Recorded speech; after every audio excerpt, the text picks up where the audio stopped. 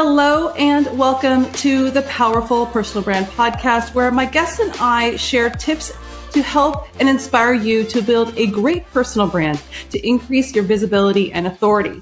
I am your host, Claire Bahn, and on today's episode, I am so excited to be joined by Kathleen Booth.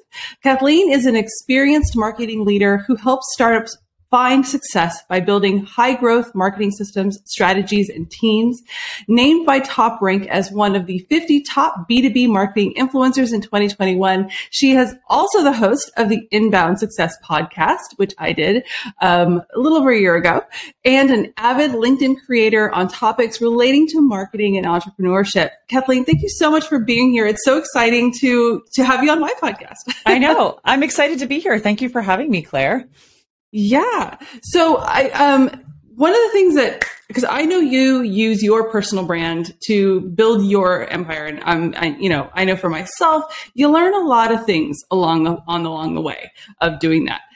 Good things, bad things, all of that sort of stuff. So how has hosting a podcast impacted your personal brand?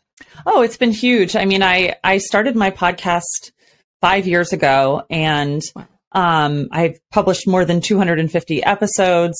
And I don't think at the time when I started it, I really knew what I was in for. At the time I owned an agency, and I was thinking this would just be a great part of my marketing strategy. But actually shortly after that, I sold the agency, but I kept doing the podcast. And it was because I think the first thing I recognized was that it was a tremendous door opener. And so there were people in the marketing world, it is a marketing podcast, that I wanted to get to know, who otherwise would have no reason to take my call. But all of a sudden, when you're inviting them to come on as a guest on the podcast, it's a different conversation. And so it opened a lot of doors for me. It helped me build a really robust network of people that are considered marketing thought leaders. I learned a tremendous amount from them. I still to this day learn so much from every podcast guest that I interview.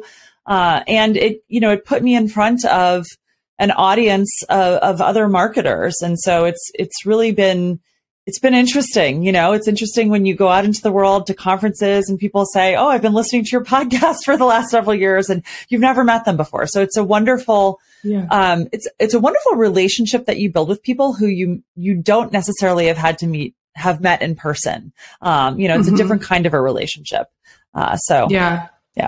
I definitely have found that. I've had some really interesting conversations, and sometimes, I've have had guests that aren't necessarily in the marketing field, but they utilize their personal brand for their business. And just crazy, some of the things that I've learned. Do you find that all of a sudden you're just like, wow, just learned so much, and I'm so excited about that conversation that I just had? Oh, every time. And in fact, anybody who listens with any degree of regularity to my podcast will have heard me say over and over that I would continue to do it even if nobody listened. Thank God people do, but it's like getting a master's in marketing. I get to pick the people I talk to, and very often I do pick people based on things I'm trying to learn selfishly for myself. If I want to know more about, I just talked to somebody the other day who I'm going to interview in the next few weeks, who's an expert in Google Analytics 4.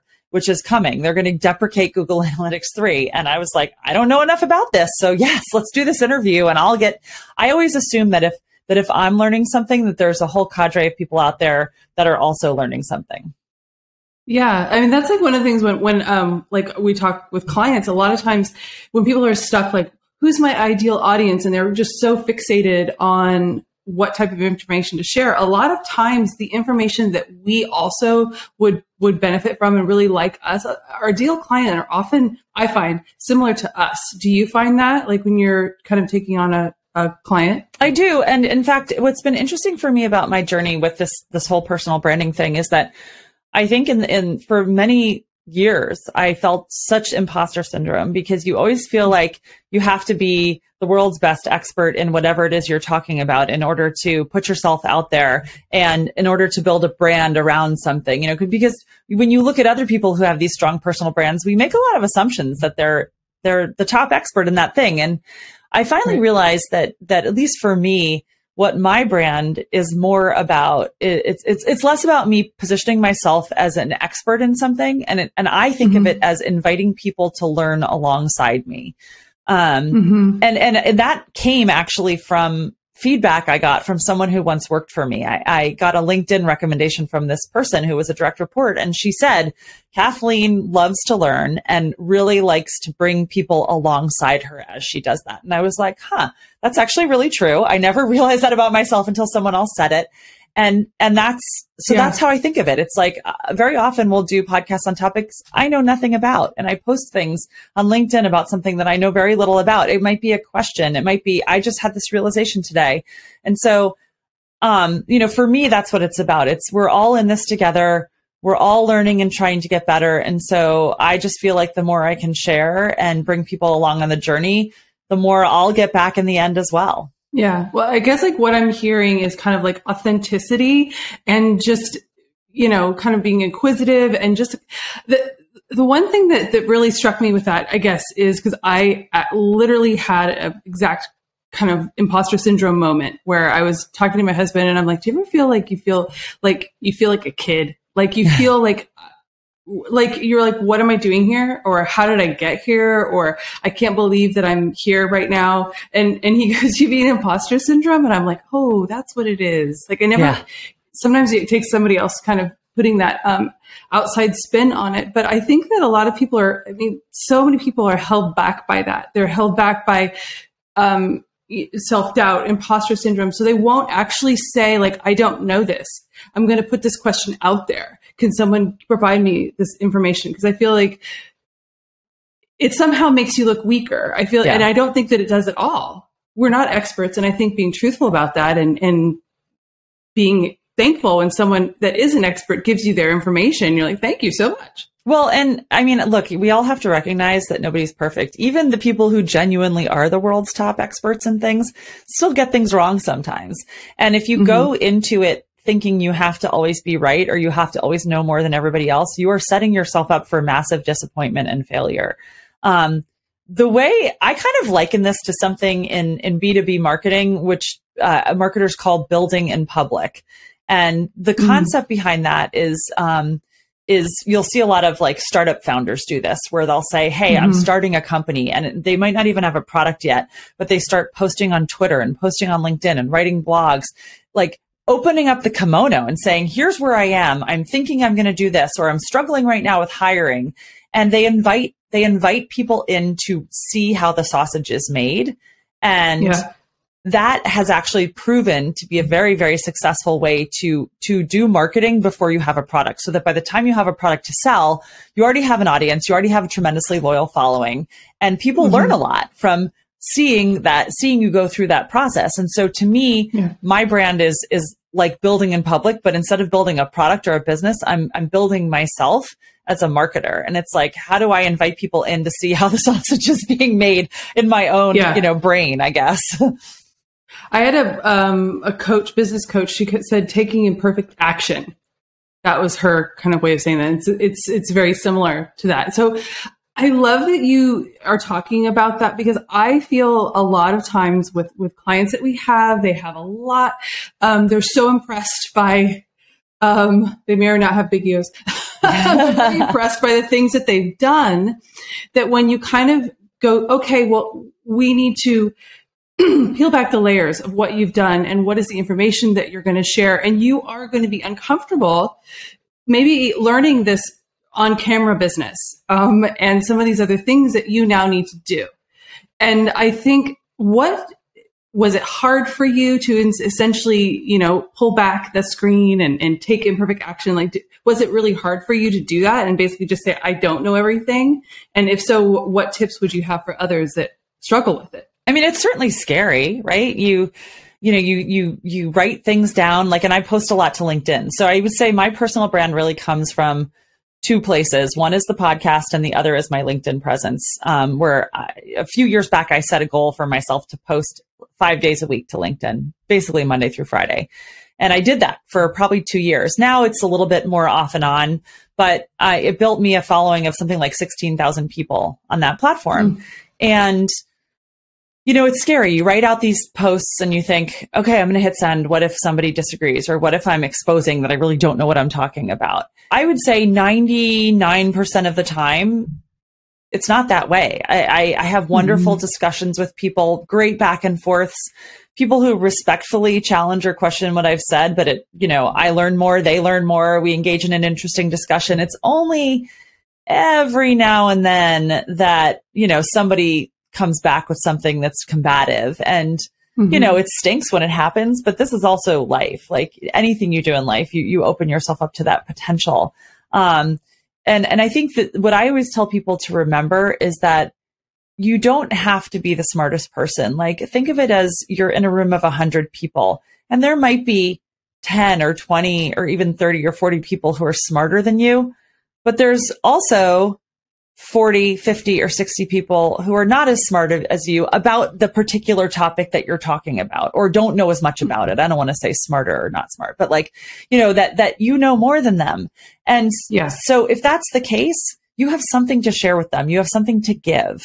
And I think I just actually posted something about this on LinkedIn today about the best personal brands are not about ego. They're about having a give first mentality and recognizing that when you find that nexus of the thing you're passionate about, the thing you believe in, and the thing you have experience with. And when you then take that and you educate, inspire, or entertain around it, you're delivering value. And that's what personal branding is really about. It's about delivering value. And by delivering value, you build trust, you build an emotional connection, you build a relationship. And that eventually someday will come back to benefit you in some way, shape, or form. Yeah, I think the important thing there is also someday. A lot of times people want that immediate ROI. And, just listening to what you said 5 years working on your podcast and posting on LinkedIn, like how consistently so you were posting 5 days a week. You said you started that 3 years ago.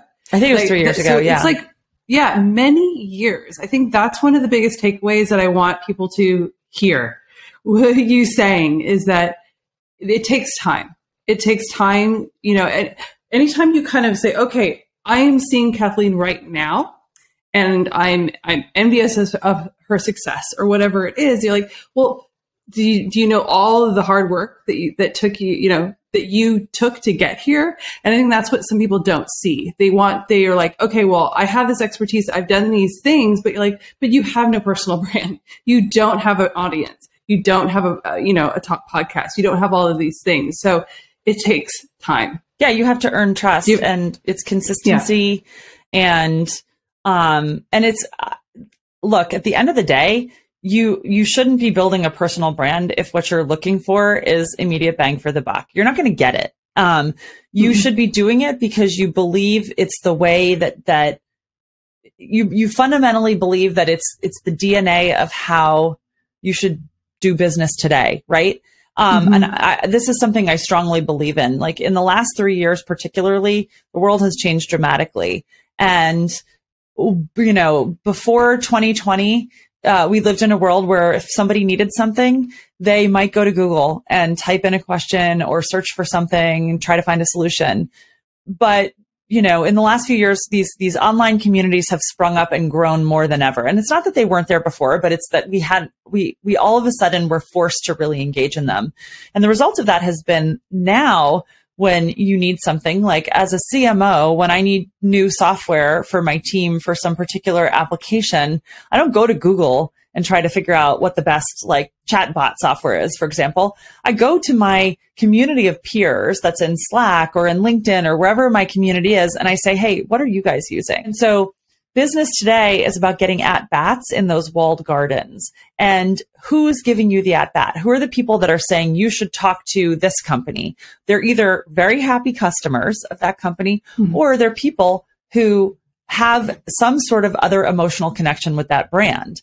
And so those other people who are not customers, how do you build that connection? Well, one of the best ways you can do it is through personal branding, believe it or not. Like company marketing today is very much about personal branding, because no company is ever going to build the level of trust with a person that another person will.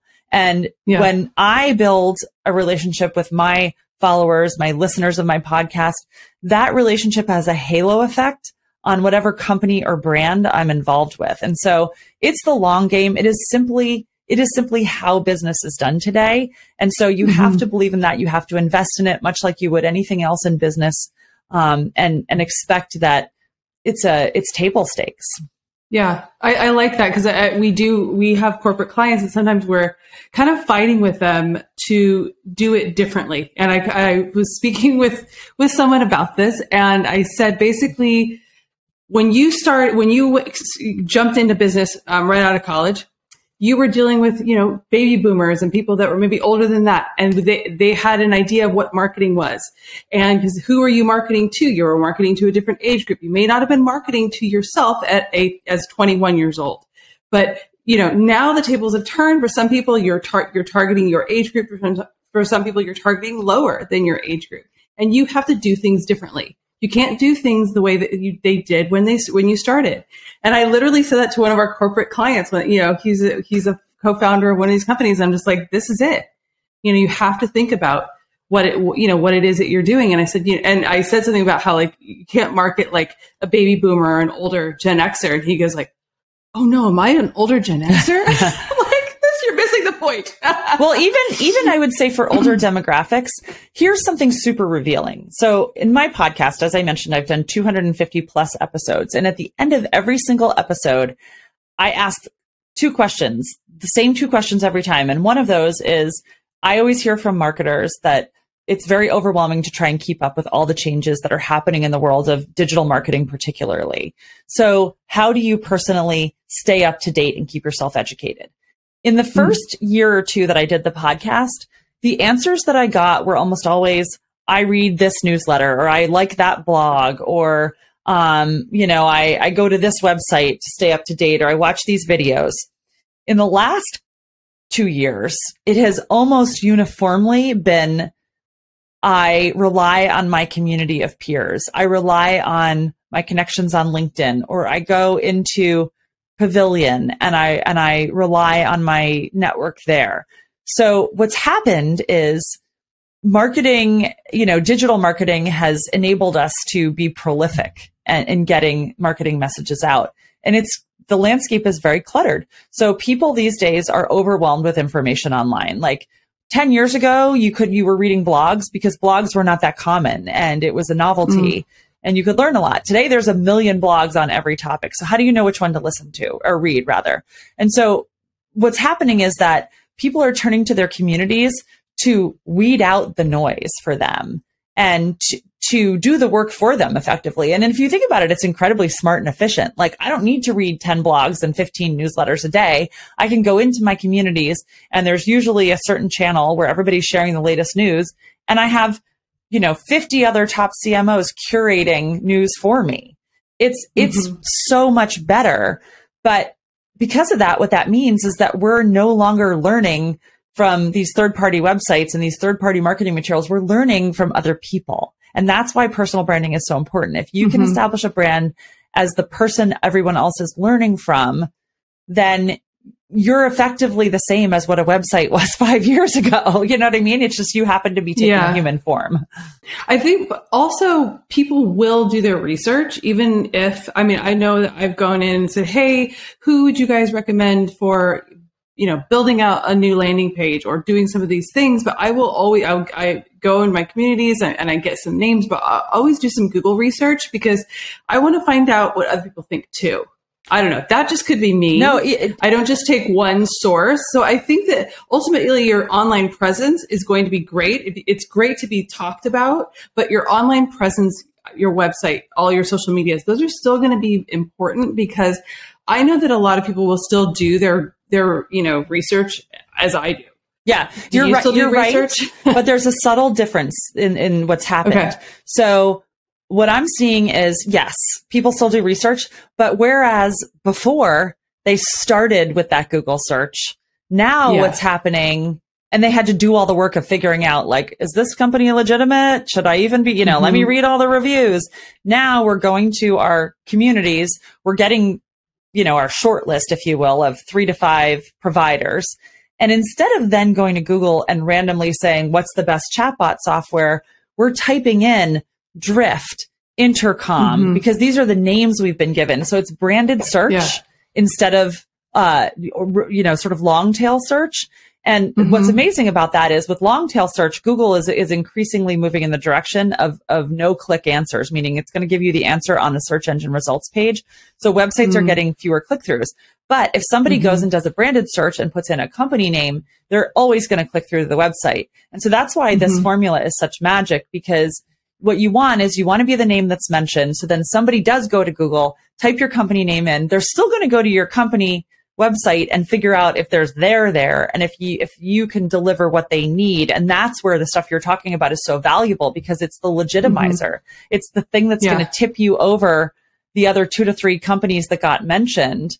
So you do still need to have a powerful web presence, but the most powerful web presences are the ones that also have really good word of mouth fueling their traffic.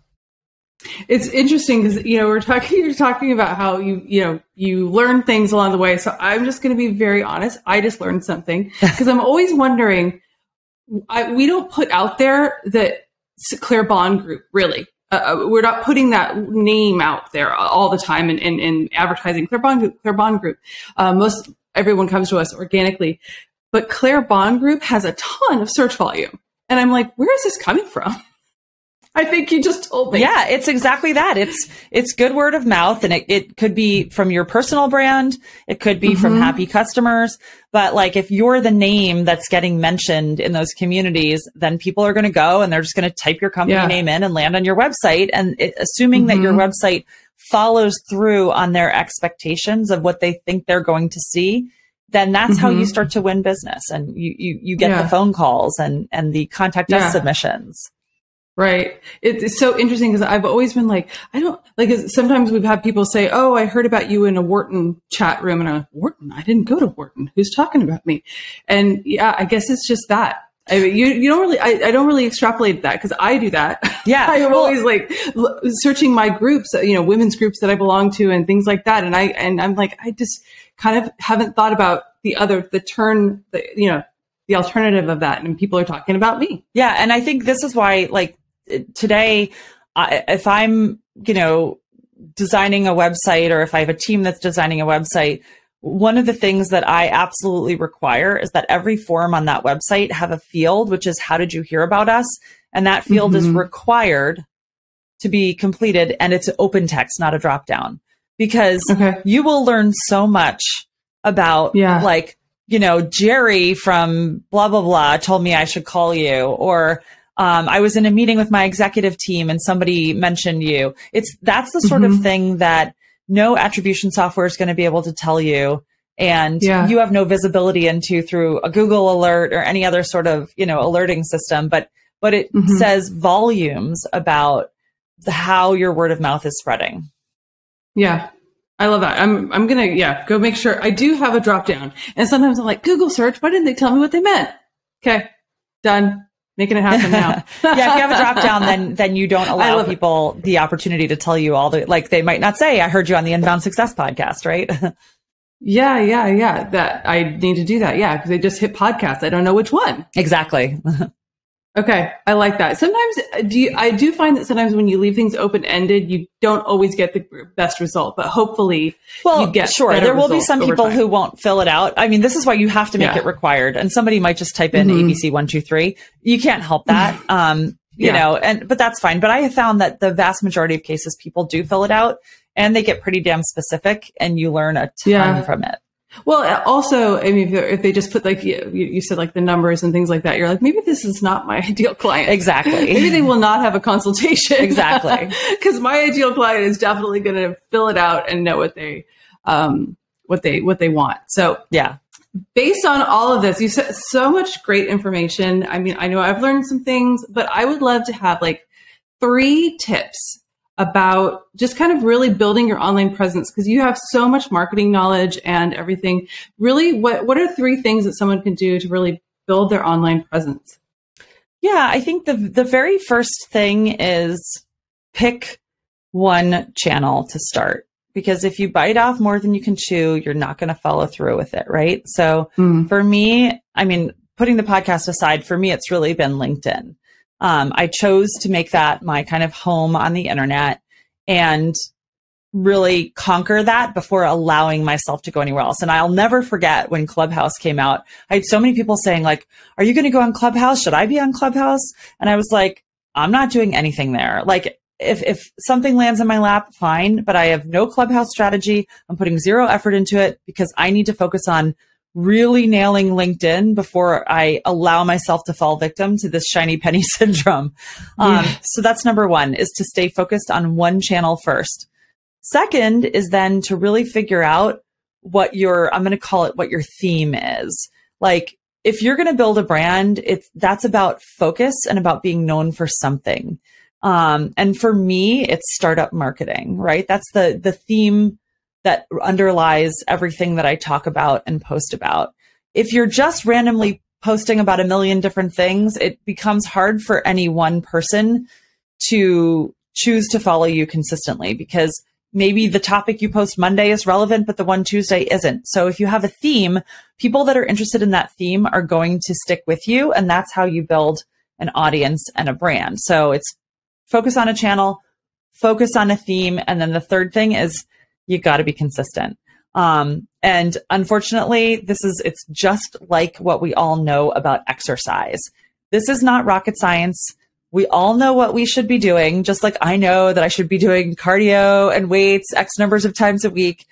But unless you're consistent and you follow through, you are not going to see results. Unfortunately, if there was a magic pill that we could all take to lose 10 pounds or to build a personal brand, somebody would be out there selling it, but it doesn't exist. Yeah. So focus, theme, and consistency would be my 3 tips. I like that. It's so interesting that you brought up Clubhouse. I still have it on my phone. I joined and I was like, I can't. Not one more thing. It's one more thing. But I think there's a real big FOMO because people want to jump in on that thing, right? Yeah. The first people that jumped into TikTok now have millions of followers. First people that jumped into YouTube. The first people that realized that LinkedIn was this really open space before they really started nailing things down, probably in the last 3 years, to make that kind of trajectory hard and increase followers and everything. So I think there's this thing of like, I have to do this thing because I'm late to the game on every other platform. I agree. I think there's definitely that feeling, but I would challenge that by saying that I actually think that 90+% of the people that are successful on different platforms out there are not the ones that join first. You know, there can be a first mover advantage, but that doesn't, just getting on there first isn't enough. Like you really have to go all in. You have to figure it out. And again, that's about the focus, right? That's why I'm saying like pick one channel. If that channel is a brand new channel, do it. Go for it. Great. Be the most all in on whatever the next Clubhouse is, but don't think you're going to be able to do Clubhouse and TikTok and LinkedIn all well, unless you already are crushing 2 of those 3 platforms. You know what I mean? Like you can't do 3 at once. You can't be building on 3 at once. You have to choose one and by yourself. If you have a team, then right. But even then, because I've led teams and it's the same thing. You got to start somewhere and you got to do well in that first place and show results to get momentum. And then you can take what you learn being successful in that one platform and bring it somewhere else.